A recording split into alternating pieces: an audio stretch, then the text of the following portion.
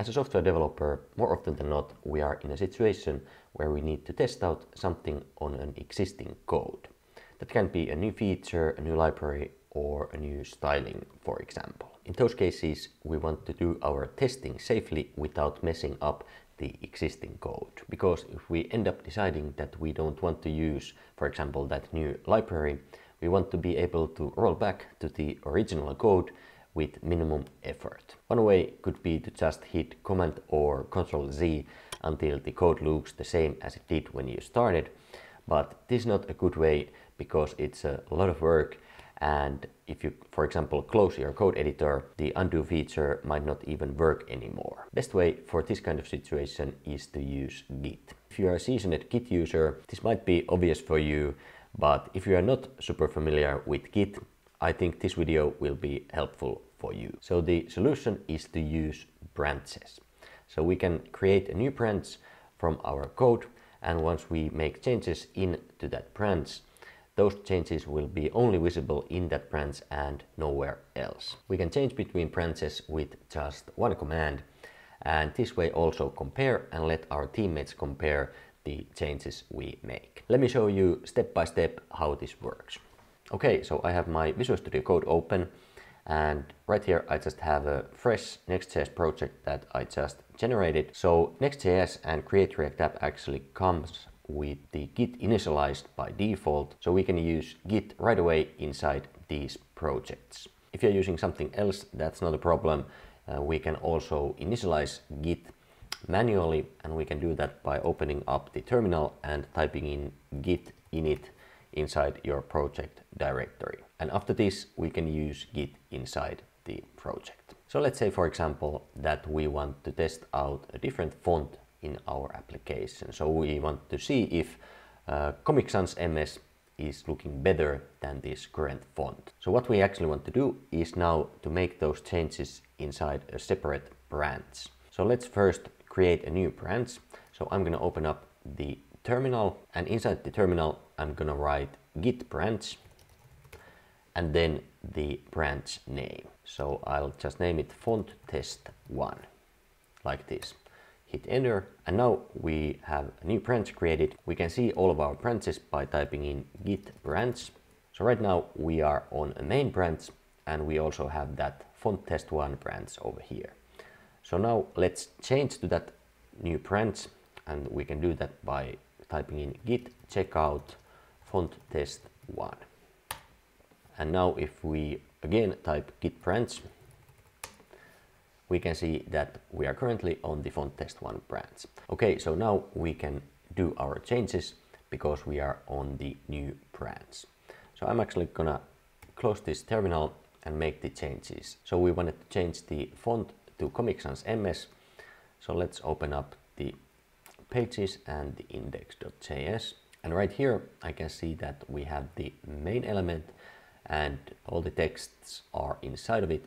So we want to modify this styles.main to have the font family of Comic Sans MS, and the styles are imported from styles home module CSS. So I'm gonna go there, right here, and right here we have the main. So let's add the styling like this. So I will save this and switch to the browser, and we can see that the font was changed. So what we want to do now is just to save our changes inside of this branch, and how we can do that is by first staging the files that we modified and then committing them to that branch. So I'll open up my terminal, and we can see which files we modified by typing in git status. And right here we can see that the styles/home module CSS file was modified. And now we want to save these changes inside this branch, and we can do that by typing in git commit -a-m and then a message, a commit message saying that change font to Comic Sans MS like this. So this A flag just stages all the files that have been modified for the commit, and then this -m adds the message for that commit, and we can type something descriptive inside of that. So I'll just do this and hit enter, and the changes were committed. So if I type in git status now, we can see that there is no unsaved changes, so to say. But now let's say we wanted to see how the code looked like originally, or the application looked like originally. Of course, in this case, we could just remove this font family definition and it would look like the same, but that is just because this example is so simple. But in a real life example, you would probably have more changes and it wouldn't be that easy to just revert the changes. So how we can go back to the original code or the original state? Well, we can do that by changing back to the main branch. So inside our terminal, if we type in git branch, we can see we have the two branches over here. And inside this font test1 branch, we now have the font set to Comic Sans MS. And inside the main branch is the code that we had originally when we started to work on this. So it has the default font defined. So now if we want to see how the original application looked like, we can just change to this main branch and that's it. So no undoing necessary or anything like that. So we can just type in git checkout main like this. Now if we run git branch, we can see we are on the main branch. And if we switch back to the browser, we can see the font is changed back to the original one. And now if we want to check out how the application looks like with the modified font, we can again just git checkout font test1 and the changes are visible right away. Let's say now that we are looking at this Comic Sans MS and we decide that we don't like this font and we want to use the original font. All we have to do is change back to the main branch and then just delete that font test1 branch. And we can do that by typing in git branch -d font test1 like this. And we deleted that branch. So now if we run git branch, we only have the main branch and the font is as it was. So that's how easy it is to revert back to the original code.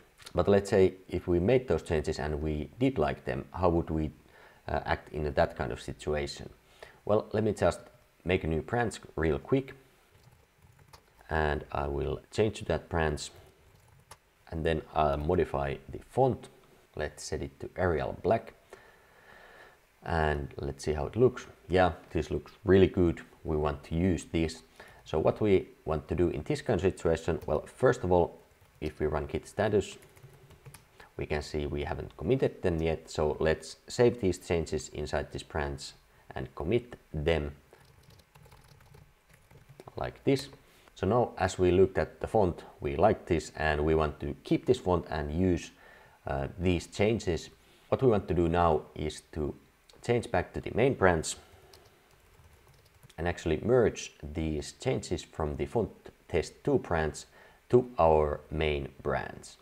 And we can do this with the git merge command. So I will type in git merge font test2 like this. So right now we are on the main branch and before I run this, I want to check, okay, the font is the original one.